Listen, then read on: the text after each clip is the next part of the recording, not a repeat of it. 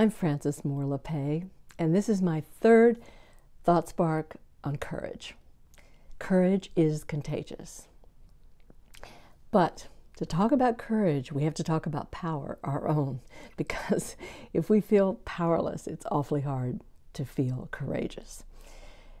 Too often I hear people repeating that cliche, I'm just a drop in the bucket, insignificant. But my sense is that we say that only because we can't see the bucket that we're filling up, because on a rainy night, buckets fill up really fast, right? So what do I mean by bucket? I mean those big, historic advances for humanity, our freedom, our democracy.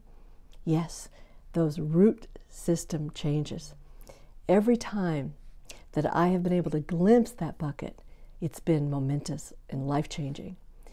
Recently, a couple of years ago, was one of those moments when I marched with Democracy Spring from Philly to Washington, D.C. Couldn't believe I did that, and then sat in at the Capitol steps, was arrested with 1,300 people, all for democracy, for money out of politics, for voting rights. So it was a life-changing, I mean, I was exuberant because I could feel that I was filling up that beautiful bucket of democracy movement in the United States. Now, this top-down filling up a bucket metaphor that I'm using here kind of misses another point that's critical, and that is that in today's interconnected world, that our acts are radiating out because always someone is noticing. So let me tell you a story that I love from Rebecca Solnit. It's a story about 1961, Women's Strike for Peace, a rainy day in Washington where women were standing up against above-ground nuclear testing.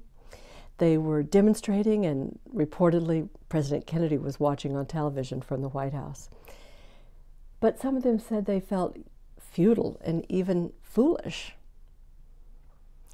No one was really watching, they thought. But years later, they learned that that day, that rainy day, Benjamin Spock drove by. And he saw these women and thought, oh, if they could so passionately act on this issue, maybe I should pay attention to it. And he did. And this world-famous baby doctor then became the key opponent of above-ground nuclear testing. And guess what? Within 2 years, President Kennedy had signed a test ban treaty. Now, that bucket filled up pretty fast. Years later, decades later actually, I was in Leipzig, Germany, and after a speech, I went out, guided by a student, to see the city. And at one point, she pointed to a church. Oh, there it is, St. Nicholas. That's where it began, the beginning and the end of the Berlin Wall. And I said, what? I had never known that this church or Leipzig had a particular role to play in the fall of the Berlin Wall in November of 1989. But my guide went on to lay it out for me. She said that by October already 70,000 people were meeting in Leipzig and in churches, and it was growing and spreading throughout Germany. And later I read an account by Marcus Legel, who was then 14 years old, and he told us about his family experience, where they arrived at St. Nikolai Church at 4 p.m. for a 6 o'clock prayer service, and it was already full. So they had to go down the street to another church. It was full too, but they squeezed their way in. He said it was Mom, Dad, and me. We were family, but not just us, everyone in every church at that time. He describes a minister who says that it's impossible to hold a candle and a stone at the same time. And so the police began to move in and talk to the protesters, eventually then retreating.